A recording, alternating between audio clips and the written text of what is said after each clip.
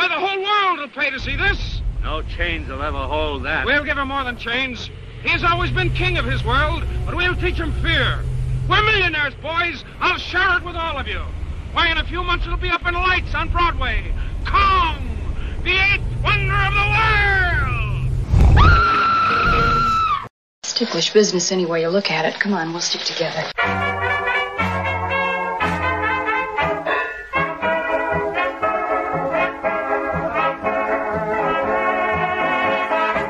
Hello, everyone, and welcome to Ticklish Business. I'm Kristen, joined as always by Samantha.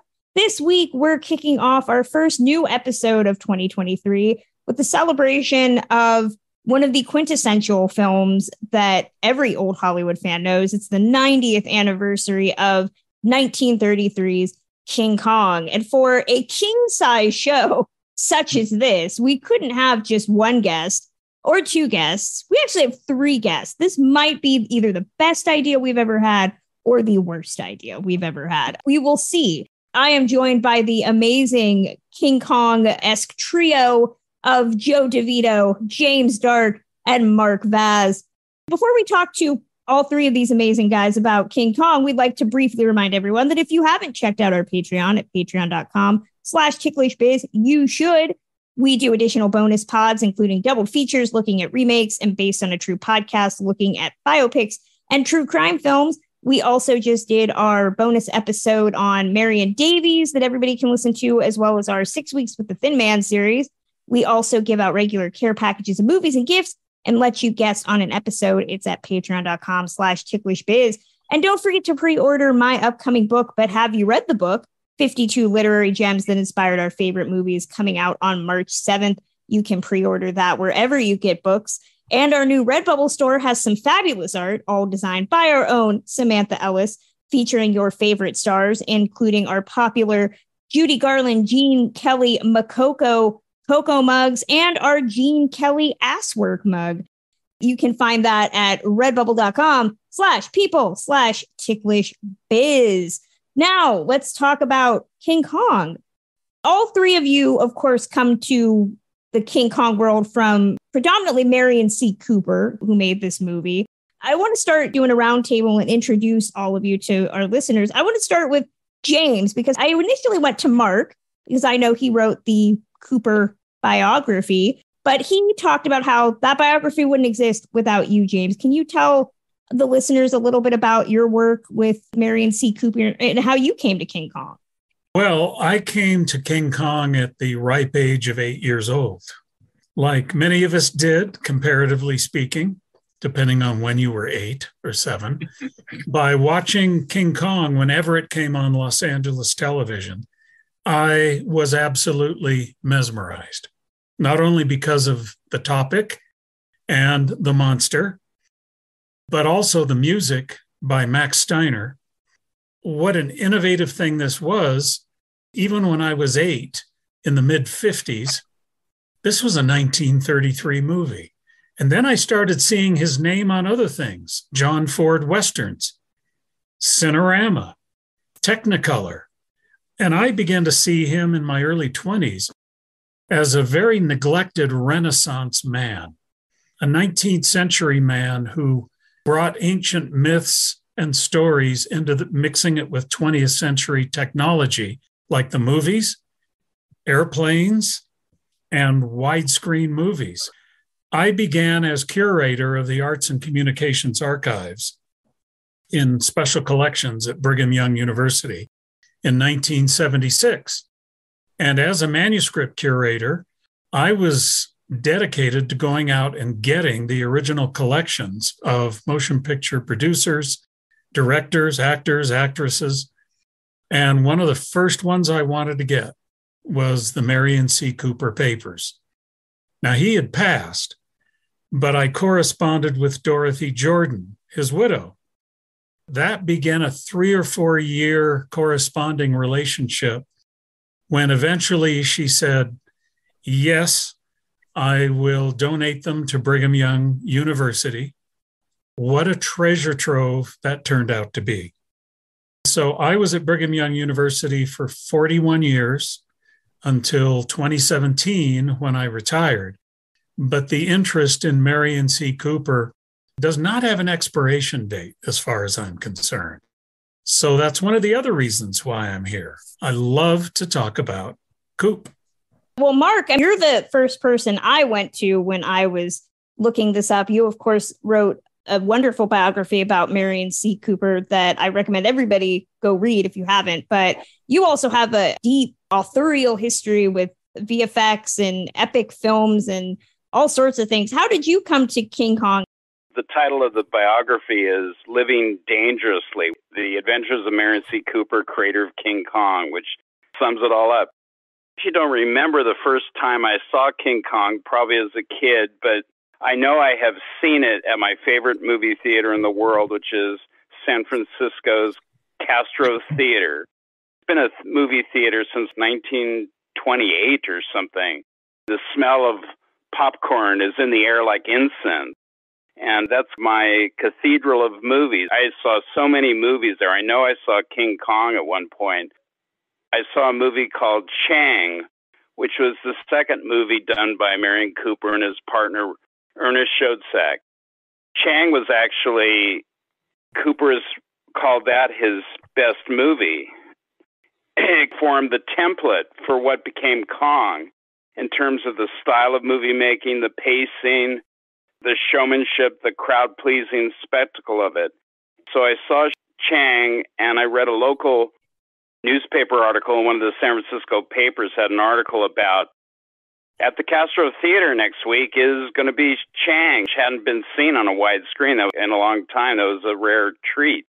I went to see Chang, and I read this article about Chang and the filmmakers, and it was, well, I got dazzled and beguiled and pulled in. And I started saying, I wonder if there are papers related to Merian C. Cooper. And that's what led me to Jim and BYU and the archives there and the Cooper papers, which were amazing. Joe, last but not least, what was your connection to King Kong? Well, it sounds like the nexus for all of us has been the King Kong film.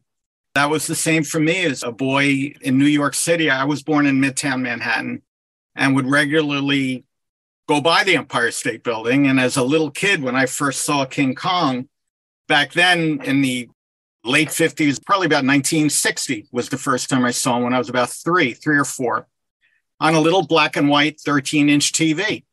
And that was enough to just explode my brain, because back then, you didn't have all of the things that you have now. A lot of robots and all different kinds of dinosaur toys, and you could watch the movies whenever you want on TV or on your DVD or stream it. Back then, I had a plastic dinosaur set, and I had my dinosaur books. And all of a sudden, one day, my older brother, DeVito, great name, also an artist, sat me down to watch King Kong. And for the first time, all of these things that were roaming around in my head, you're looking at them on the screen, and they're real. It was as real to me as if I was there.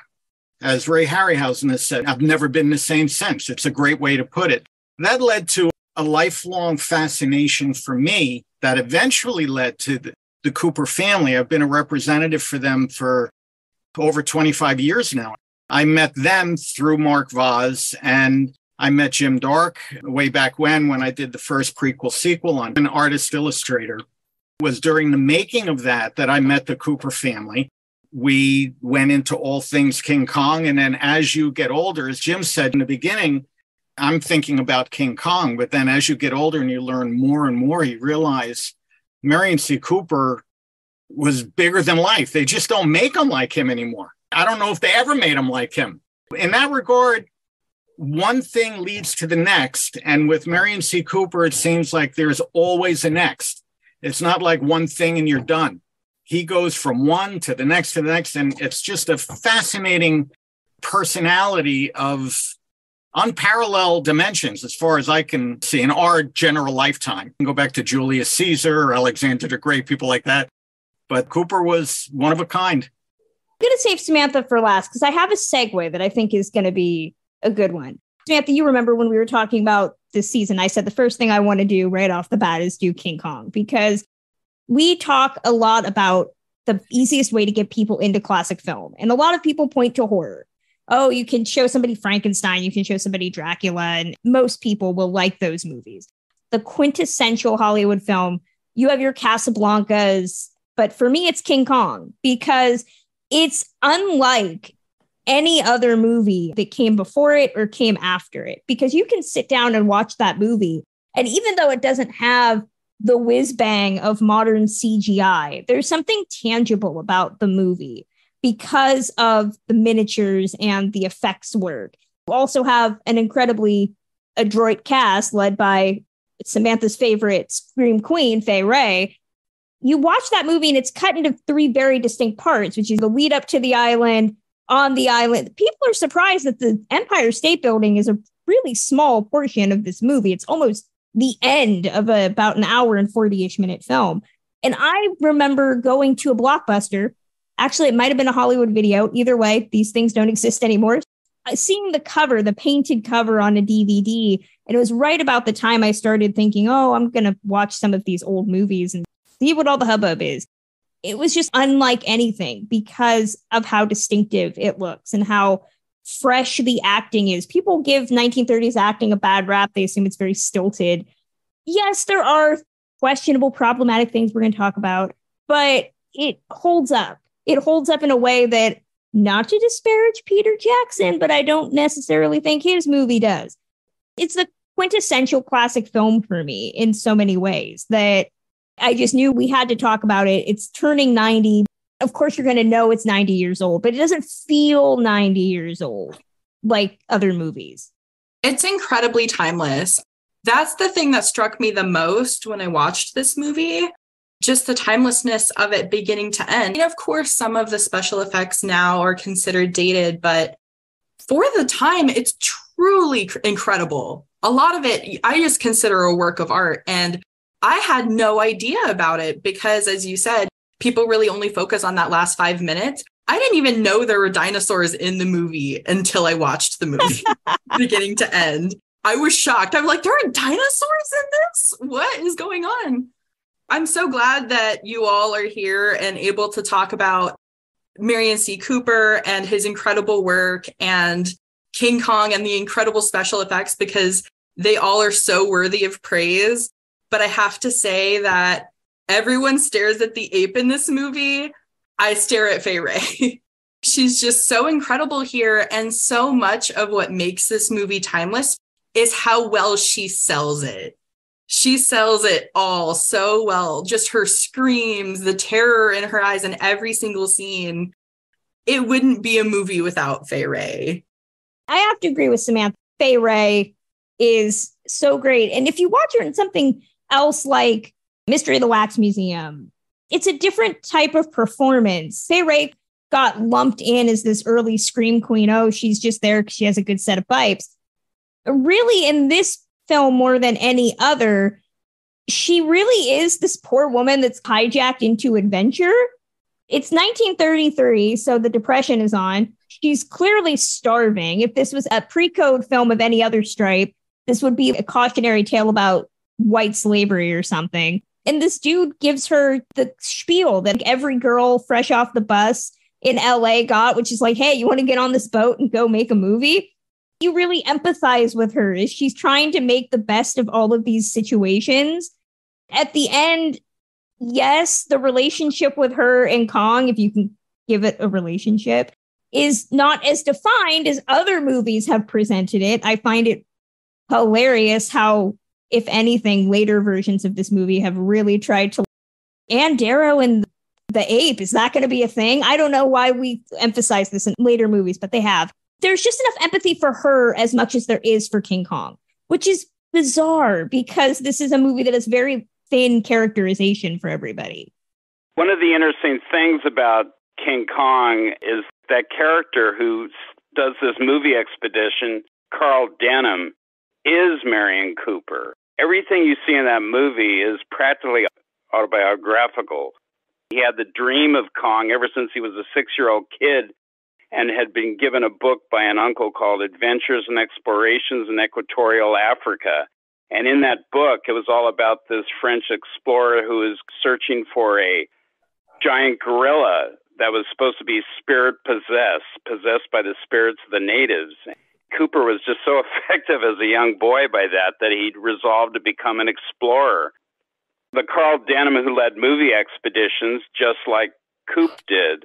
He met his partner Schoedsack, and they did a movie called Grass, followed by Chang, followed by a dramatic film called The Four Feathers. And each one of those three movies took them to faraway places, and that became their motto of their company: distant, difficult, and dangerous. And that summed up what they wanted to do.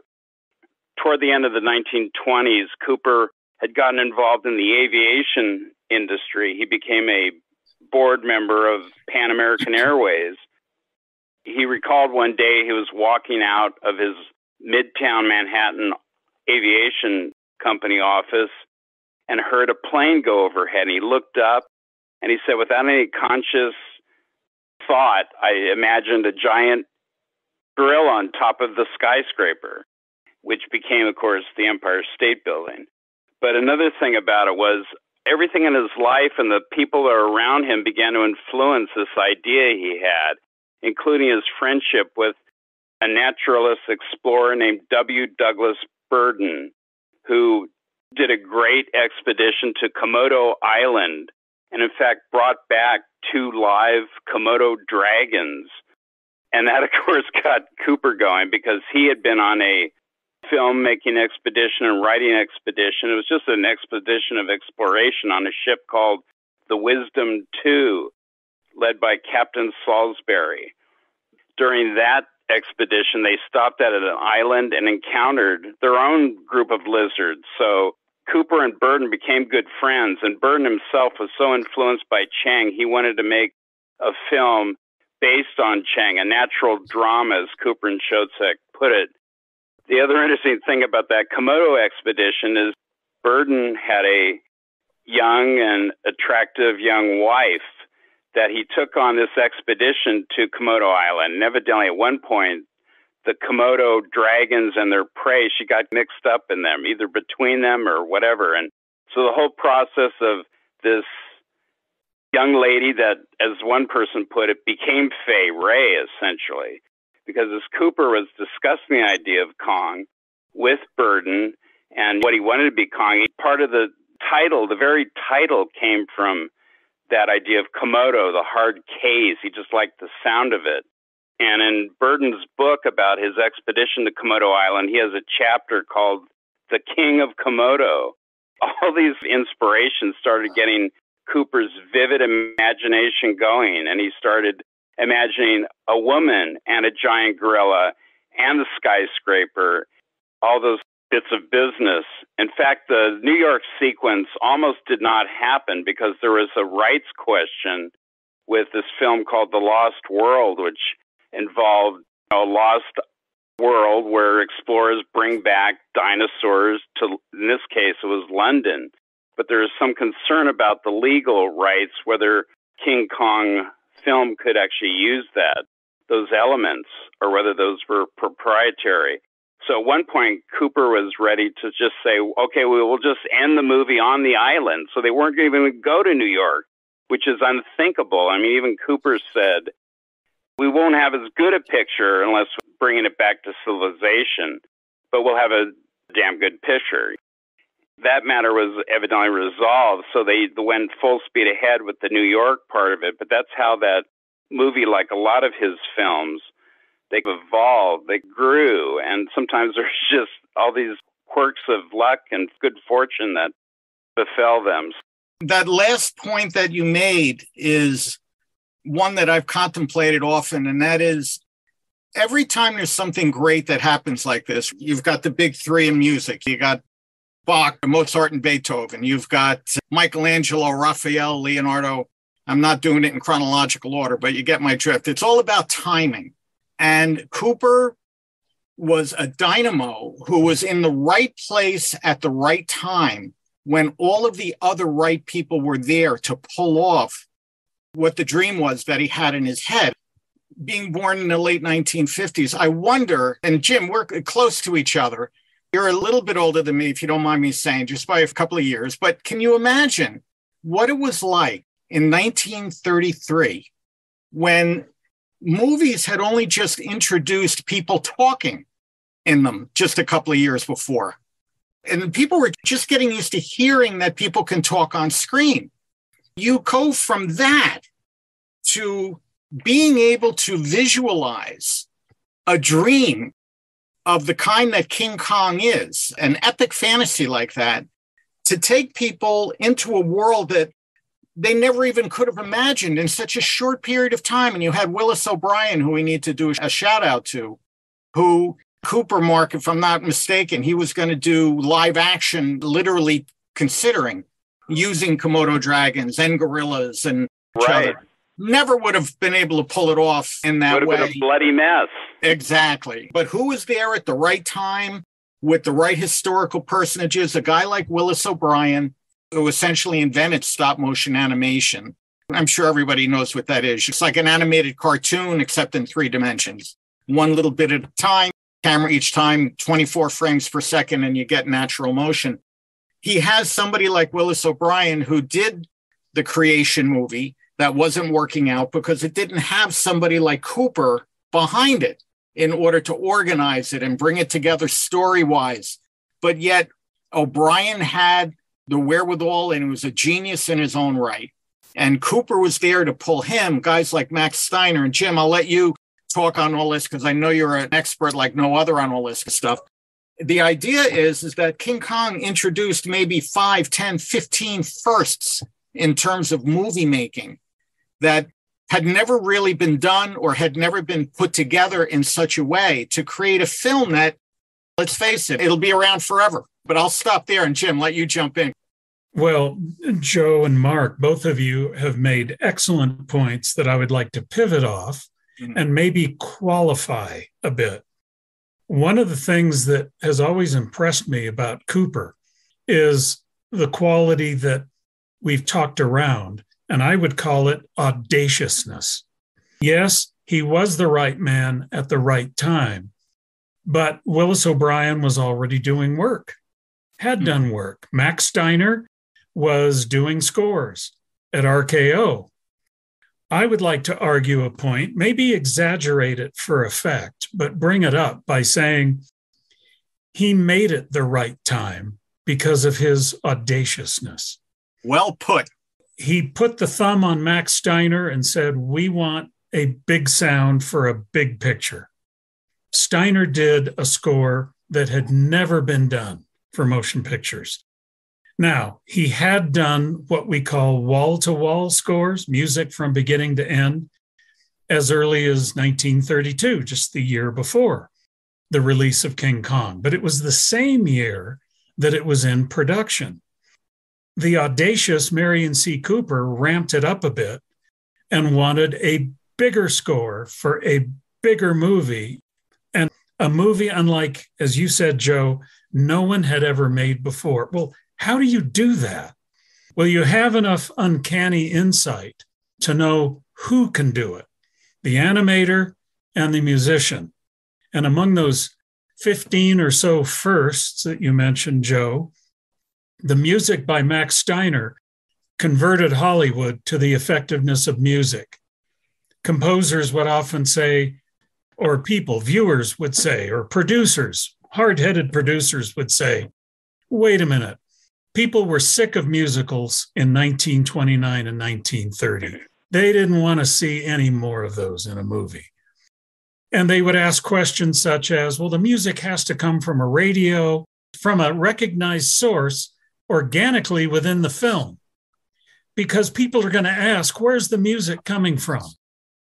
Well, another question has to be asked. Where'd the camera come from? With King Kong, it meshed so beautifully that people didn't ask that question anymore. First of all, the movie is a fantasy. Add music to fantasy, and what do you have? An unforgettable experience where you don't even ask those questions anymore. Cooper was in the right place at the right time, but he made it the right product because he was a force of nature.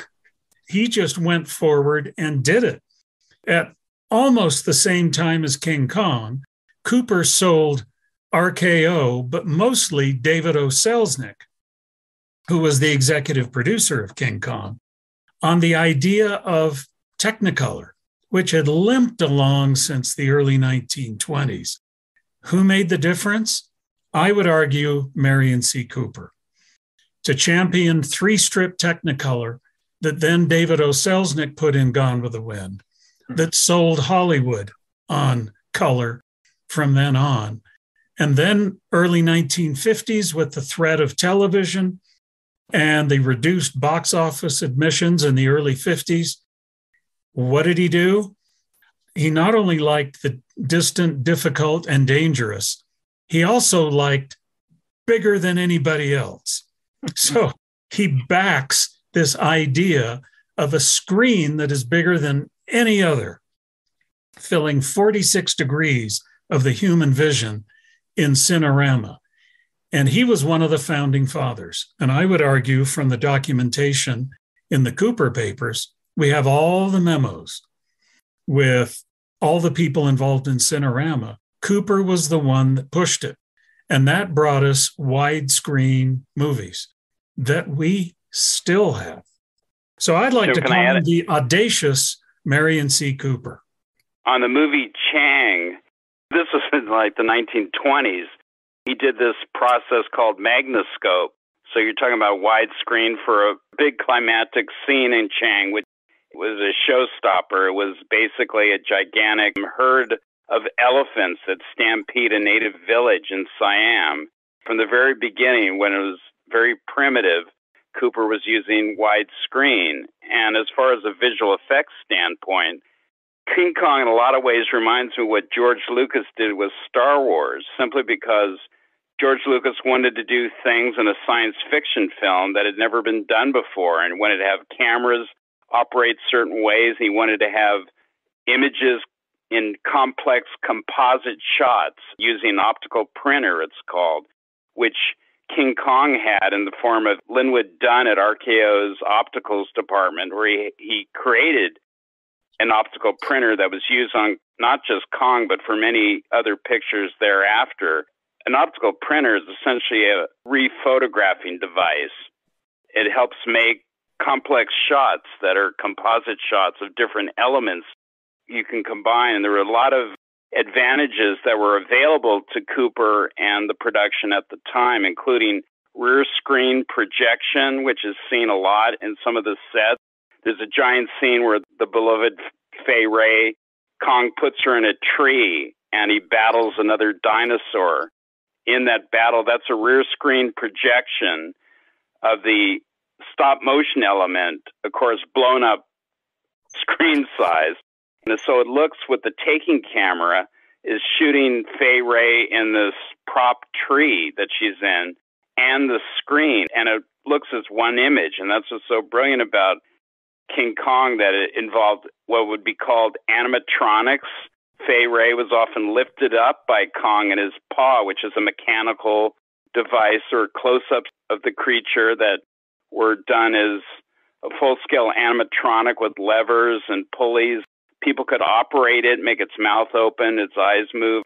The full complement of effects technology that was created and advanced. And that's why someone pointed out to me once, other than the lamentable sequel, Son of Kong, that came out the very year, 1933, that Kong came out, there weren't other studios that were doing a King Kong because they weren't really set up to do it. And it was a one-of-a-kind thing. There was only one Willis O'Brien stop-motion artist. There was animatronic effects. There was matte paintings. There was the optical printer. There was a whole slew of devices that were brought to bear through the prism of this almost poetry that Cooper had, where he imagined this is like Beauty and the Beast tale. He opened King Kong with this fake Arabian proverb about how beauty affected the beast, took some of the will out of him, and beauty was fatal to the beast. The beast looked upon beauty and stayed his hand from killing, and from that moment, he was as one dead. You get an A+. Just to round this out, for people who are new to Merian C. Cooper, in the middle of all of this, in the midst of everything that has just been said, that Jim said and Mark said, he fought in multiple wars. He was shot down in flames. He was in a Russian prisoner of war camp where he had to escape life and death hand-to-hand combat. He is a Polish national hero. He flew with the Flying Tigers and helped Claire Chennault in World War II. He's a patriot of the First Order, literally putting his life on the line at every step of the way. And he put, if I'm not mistaken, when those things came and to come and defend his country, he stopped everything dead in its tracks. He could have been a millionaire multiple times over had he not gone and put his life on the line in so many other different ways and stayed. And he dropped it all and went and did all of these other things with all of that going on, still got all of the things done and more than what we've been talking about now. It's amazing. I almost opened up the book I did, Living Dangerously, with that scene from World War I when he's shot down in flames.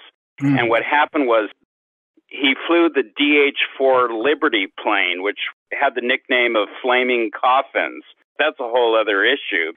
Cooper was a big proponent of air power and an acolyte of General Billy Mitchell, who made a gigantic scandal of the fact that there were people that were profiting off the war by building these inferior, cheap aircraft instead of the best aircraft they could. And it became a gigantic, huge deal.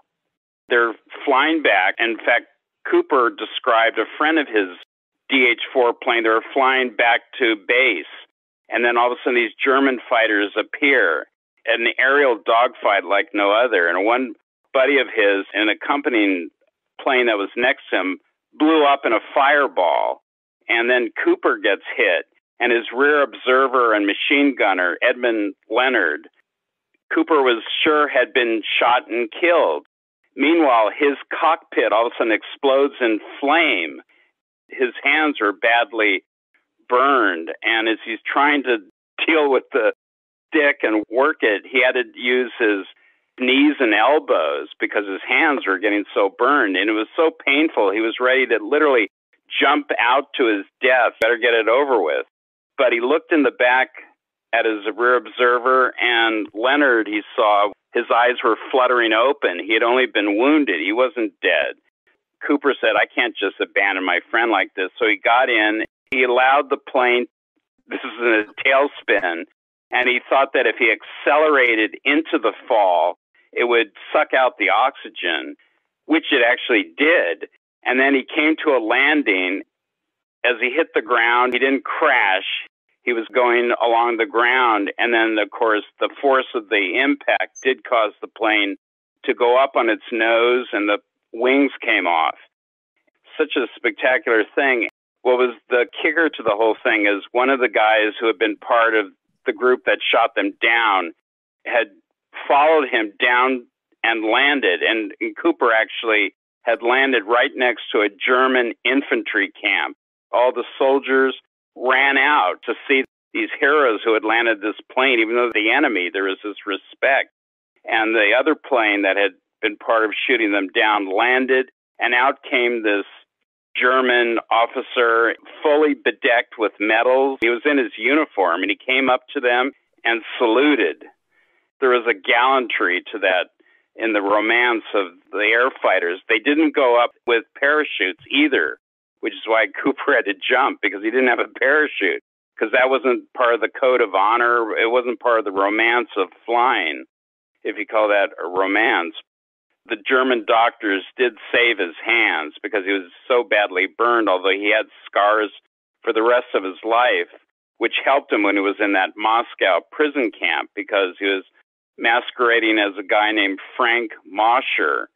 He had some undergarments that were stenciled with the name of Frank Mosher that he had picked up. If they had known that this was Cooper, the American who had formed these mercenary airmen that were fighting alongside the Polish in their battle against the Bolsheviks, the invading Red Army after World War I, there's all this drama going on. He would have been killed instantly. Like what you're hearing? Then consider supporting Ticklish Business via Patreon.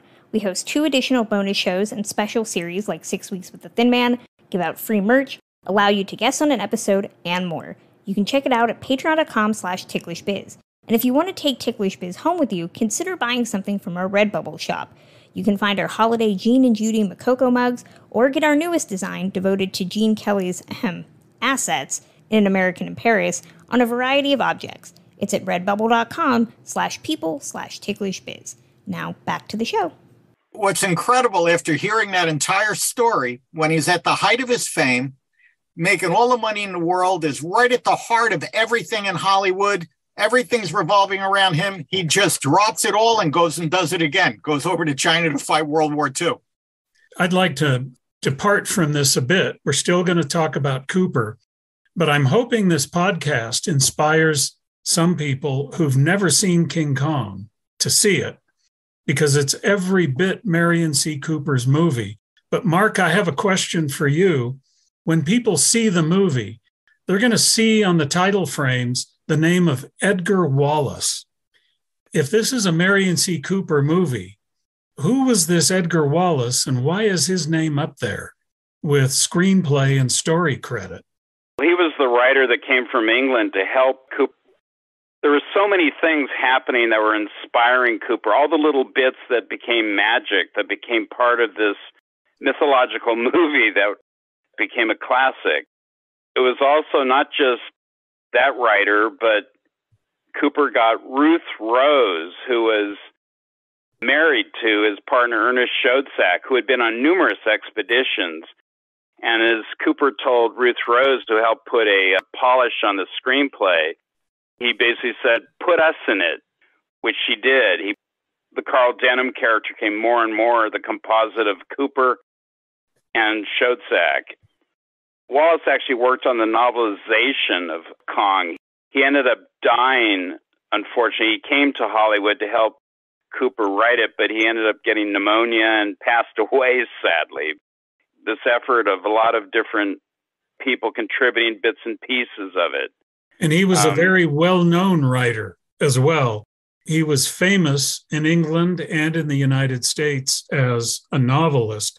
And so at least I suspect they were using him for some name value on this revolutionary movie to help give it some credibility for people to whom the name Edgar Wallace would have meaning.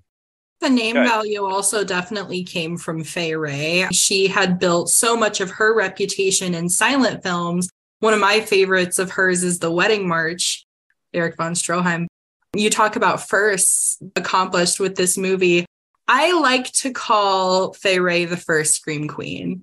There are so many things that we were getting used to with the invention of sound. We were getting used to musicals, but we were also getting used to horror. No one had ever heard somebody scream. There had been horror silent films, but that was just such a new thing.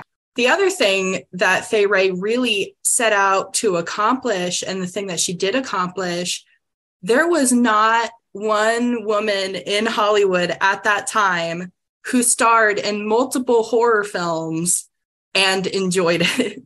There were certainly some who were contractually obligated to do so and didn't enjoy it. They avoided it at all costs as a genre because it was bad for their careers. B pictures, C pictures were the horror films of that time. But Fay embraced it. She starred in horror film after horror film, and they all did well. And she did such a good job.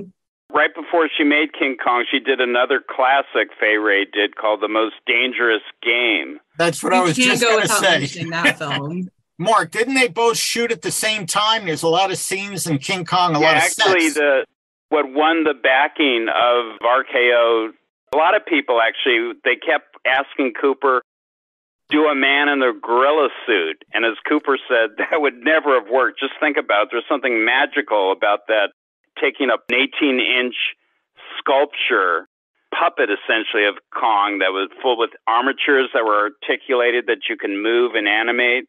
There's something magical about that. It wouldn't have worked, Cooper said. He held out against that. But to convince the brass, he shot a test reel in the backlot and on the set, the jungle set for Most Dangerous Game.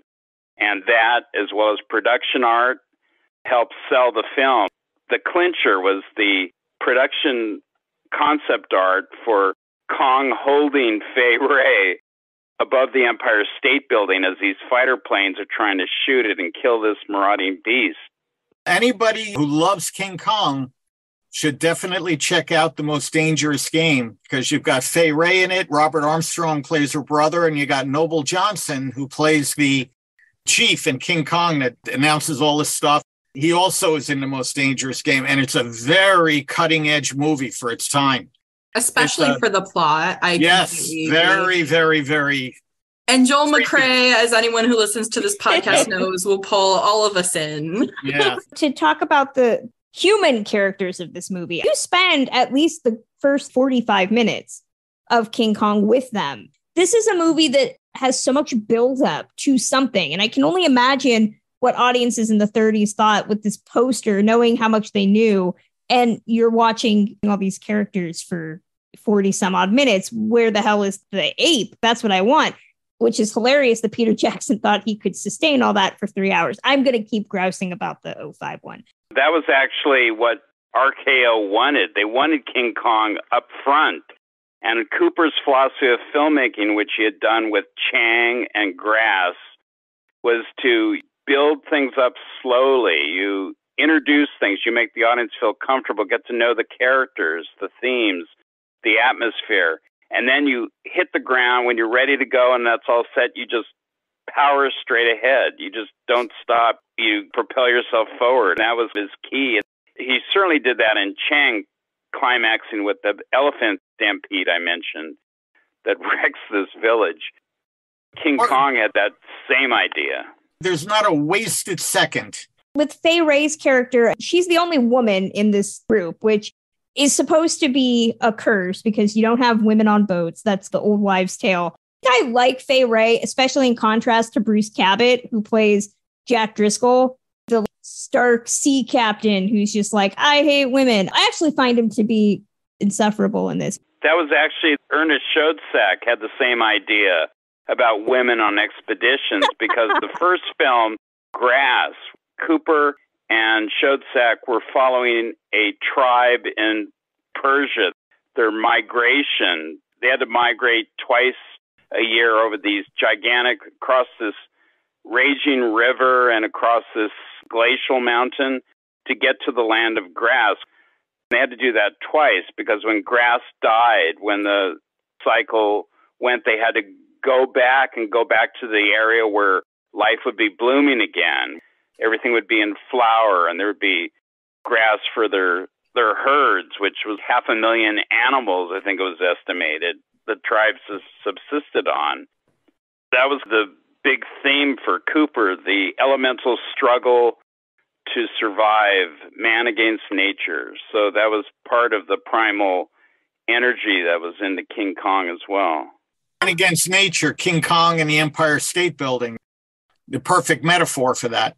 Once they get to Skull Island and become separated from everybody, and I can only imagine, I've read stories about her working with the armature and getting very tight around her sometimes. I think Victoria Riskin has in her book that at one point the armature closed up really tight. She couldn't move.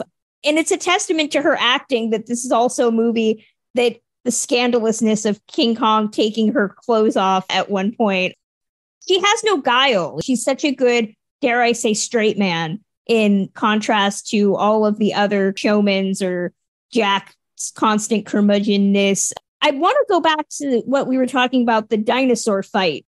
That sequence, I live near Universal Studios, and in the Kong 360 adventure, they recreate that sequence with the modern Kong where he pulls the T-Rex jaws open. And I never find it as painfully hard to watch as I do in 33. It is painful to actually watch because of how tactile it feels with the stop motion effects and that there is something tangible. Watching a CGI ape rip open the jaws of a CGI Tyrannosaurus Rex, there's no feeling there.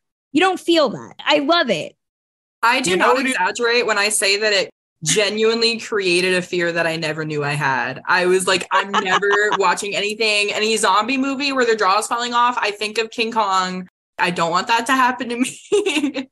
It's very subliminal because when something is so real that you don't have to use your imagination and you're watching a movie, you know it's fake, but it's utterly real with the CGI now. But you don't engage the same way you should do when it's stop motion. I've talked about this before and other people have as well. But the jerky movements and everything, it's very dreamlike. And it enables you to project onto that scene in that way, as opposed to having everything spelled out for you so perfectly that you don't really have to engage that subconscious part of your mind. And that's why I find the hand-done animation by one person, not by 50 people working computers, it's much more direct and visceral in a roundabout way for those reasons. When I go back and I think of all those stop-motion movies from, obviously, King Kong, to me, greatest of them all, obviously all the Harryhausen films that followed, that, especially the Cyclops in The Seventh Voyage of Sinbad, next to King Kong, that's the thing that stayed with me a very long time. There's that old axiom of people who go to movies. You have a willing suspension of disbelief. Yes. So when you combine that with the fantasy nature of the stop motion animation, that increases the audience engagement to believe and participate in the fantasy. And that's why, for my money and my experience, stop motion animation beats the slick, smooth CGI for a much less impactful experience than the stop motion animation did. It brings up something that is probably the biggest criticism of this movie. It would be wrong of us to not talk about the issue that a lot of people say we've modernized King Kong, we've made all these remakes as an attempt to correct, and I put that in quotes, a lot of necessary racist imagery that is in this movie. I know it's obvious that people point out that King Kong has the exaggerated stereotypical facial features that a lot of Black caricatures have. But I didn't notice until I rewatched it this last time. There's a scene early when they get to Skull Island, they're having the ceremony, and they're going to sacrifice a young Black girl. And they say, well, we'll give you 6 of our women for 1 Ann Darrow. And I was really struck by that because I think more than anything, I don't think any of the sequels have ever really reconciled with that either. How the native population of Skull Island in this movie is one where they don't value their women. Samantha and I, we talk very openly about how do you reconcile classic films that have problematic elements? How do you watch and enjoy them today knowing what we know? I'm curious how you three look at classic filmdom, especially something like King Kong. Actually, it's interesting. I've also read that there was this tendency in old features, whenever they showed, quote unquote, an exotic people, they often did it in a way that was demeaning. Cooper and Schoedsack, they never did that. They met Haile Selassie, the ruler of Ethiopia, and he mustered out his warriors for them to photograph, which is an incredible experience. They ate and drank. They got to know the people that they were filming with, and they had the idea of natural drama, which was taking people that are not professional actors, but live in a place. In this case, might be like Siam for Chang. They got to know their customs, their methods, and incorporated that in a fictional story, but using real tigers, real wild animals they would catch and then use in the filming. And it was a process of really embracing these other cultures. Cooper and Schoedsack actually felt that, quote unquote, primitive people were actually the true man, that it echoed back to our very beginnings, the primal fight against nature to survive. He felt that in some ways, a lot of the tribal people that he met and worked with and filmed were the true man. That whole Skull Island village sequence was actually inspired when Cooper was walking through RKO's backlot called the 40 Acres, and Busby Berkeley was working on a film called Bird of Paradise, and he was orchestrating a big tribal scene, a scene of people dancing and having this ritual. He was just so taken with that he decided to have the sacrifice. Cooper wanted to do the sacrifice and everything living up to that with this bombastic scene with the village, totally teeming, animated, and full of this reverence. Because remember, they're worshiping, they're afraid of Kong and what lies beyond the wall. And the wall was put up by an ancient culture, as we know in the movie, that predated the Egyptians, maybe. So it's full of mystery. It's an island full of mystery. And Cooper brought out that atavistic energy because he had experienced himself in Africa and Siam and in the Middle East, all over. It's element of true things that he encountered, he and Schoedsack together. When you think of Merian C. Cooper, one thing that definitely surprised me looking at his filmography, the first instinct is to think of him as a director because he's the director of such an iconic movie. But you look at his filmography and you see all of the amazing movies he's produced and the volume of movies that he produced. Do you think of him more as a director or as a producer, or do you not fit him into any category? He's a creator, and a creator embraces all of those. As a story conceiver, as a writer, as a production supervisor, meaning a producer. And yes, he could direct, even though that wasn't his forte. Cooper's real forte is a creator, an idea man. And then, as I mentioned earlier, a force of nature who brings all of these disparate elements together into one almost seamless whole. How many people can really do that for decade after decade after decade after decade? That's very well put, Jim. I would say, taking it from a different angle, generally speaking, we tend to try to categorize art and artists because art is infinite, art with a capital A. Even for creators and artists, sometimes it's difficult to try to encapsulate. So we create little segments of it. There's fine art, there's illustration, there's filmmaking, there's basket weaving, whatever. But in point of fact, the same way if you're flying over a country, you don't see divisions between states. They're artificial. Cooper was an artist, and art does not limit. So when you're a creator, you don't just say, okay, I'm only going to direct a film, or I'm only going to organize this, or I'm only going to do special effects here. You create. When you have ideas, sometimes they apply to one facet of art, another idea may apply to another. What I love about Cooper was he didn't pigeonhole himself and only do one thing in one style. He created. There was no boundary to what he did. His ideas and his creation took him wherever they took him. Everything from flying airplanes to making King Kong and God knows what in between. That's what a true artist does. They just do. It's so easy to make the argument that that quality is what really defines a great artist and a great director, especially because so many of the directors that we continue to bring up in these conversations, Hitchcock, Preston Sturges, Billy Wilder, they all were able to do multiple things and they got an idea for a production. However, they were able to help that come to fruition is the role that they put themselves in, whether that be writing the script or directing the movie. And they knew exactly who to get together for it, just like Cooper did. I would add this to that in terms of the cultural references that were being made before.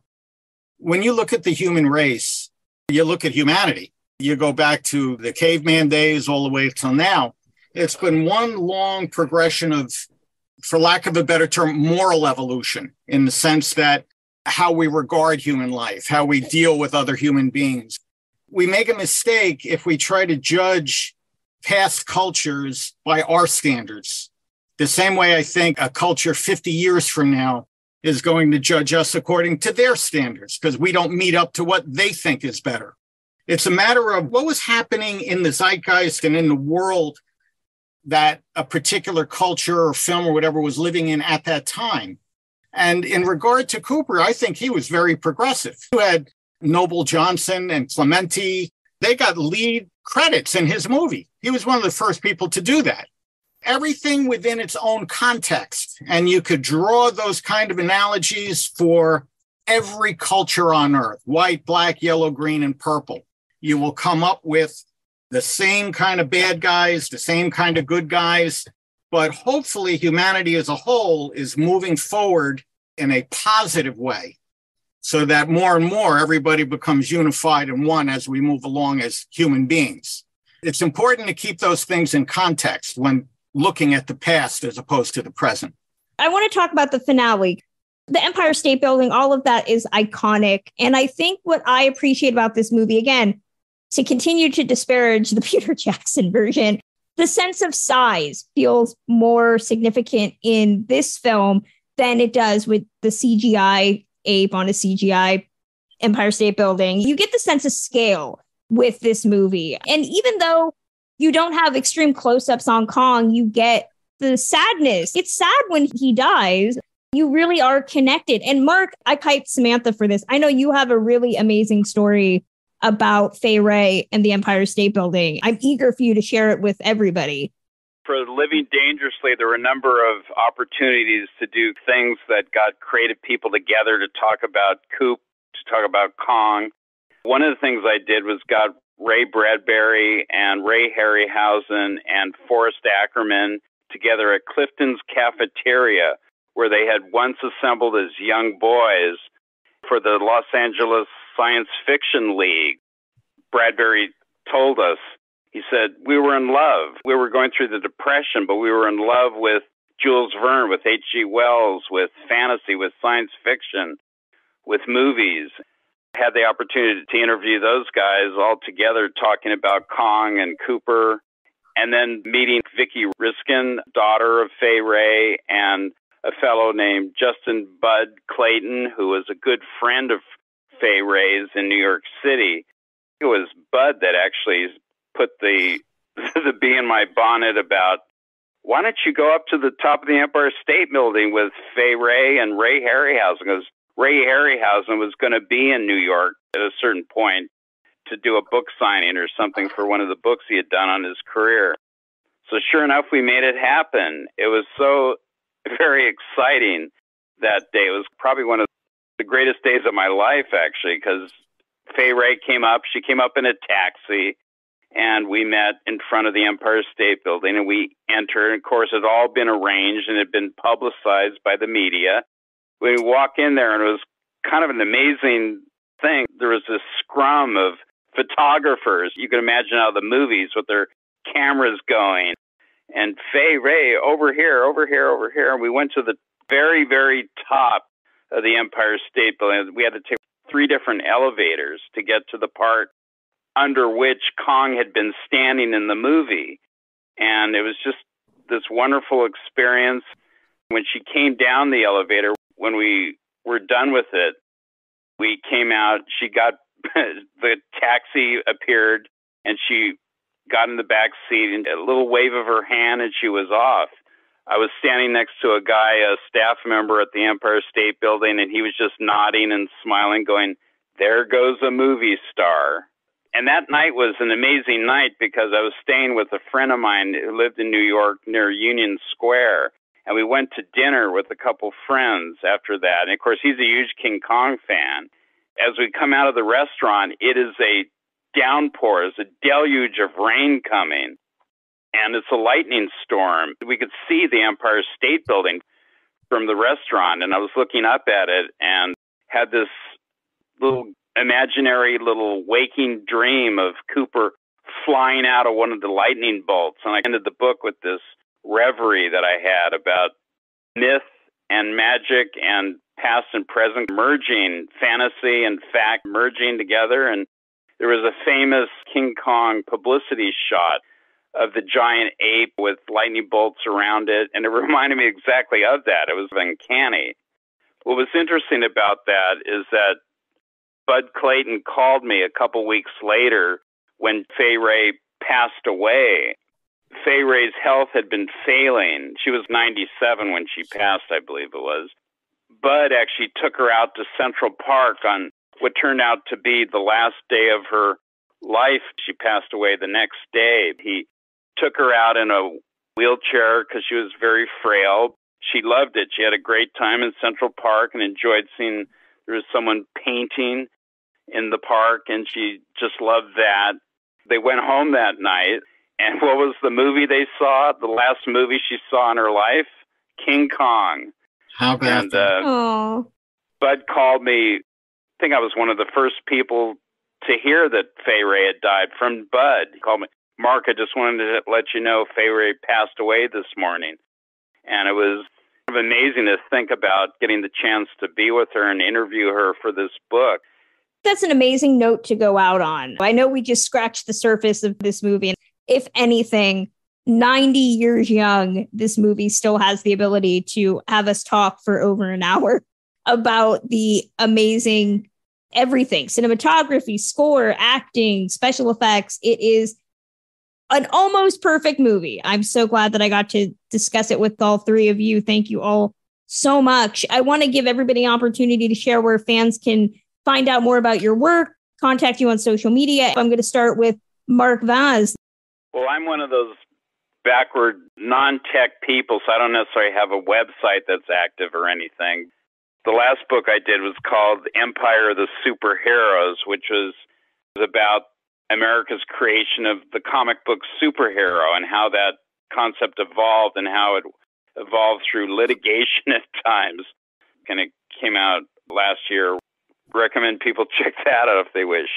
And of course, they can find your book any place that you buy books, your Merian C. Cooper book. Living Dangerously, unfortunately, is out of print at the moment. I'm hoping that sometime soon in the next year or so, it might get back into print. So that's something that I'm hoping for, and we'll fingers crossed. Trying to achieve.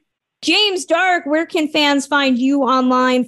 They can find me nowhere. I sort of like it. He's off the grid. I did write a book that is in its third revised edition called When Hollywood Came to Utah. Something that people don't know about, really. It's about the more than 1,000 feature motion pictures, television episodes, and TV movies shot in the state of Utah from 1913 up until the mid-2000s. John Ford Westerns, including Merian C. Cooper Westerns with John Wayne, co-produced with John Ford. And TV series like Yellowstone and Touched by an Angel and a host of others filmed in Utah. When Hollywood Came to Utah. Joe DeVito, what about you? Well, probably the most succinct way to put it is I have a website at kongskullisland.com where you'll see everything there. On Facebook, it's Kong of Skull Island. And then there is King Kong of Skull Island, Exodus Part 1 is a book. King Kong of Skull Island, The Wall, Part 2. And they're both on Amazon. And Disney Plus is making a TV show based in that stuff. The Coopers and I have worked on it together for over 25 years now. If you go to those places, you'll find all kinds of extended information. And I thank you for having me be a part of it. That's going to close out Ticklish Business for today. You can listen to us on Apple Podcasts, Spotify, Stitcher, or wherever you get your podcasts. Reviews matter, so leave us one on Apple Podcasts, 5 stars, please. You can follow us on Twitter at ticklish_biz, as well as on Facebook, Instagram, and TikTok at ticklishbiz. You can follow me on Twitter at journeys_film, or find all of my stuff over at my new job at thewrap.com. Samantha Ellis, where are you online? Well, you can mostly find me at Classic Film Geek on Twitter. I'm also there on Instagram and TikTok, and you can find my blog at musingsofaClassicFilmatic.com. Our Patreon helps keep the lights on at Ticklish Biz HQ and gives us chances to do new content like our 6 weeks with the Thin Man series. So consider helping us out at patreon.com/ticklishbiz. My book, But Have You Read the Book, is out March 7th, but you can pre-order it wherever you buy books. We will be returning on February 15th with a Valentine's Day tribute to our favorite messy classic film couples.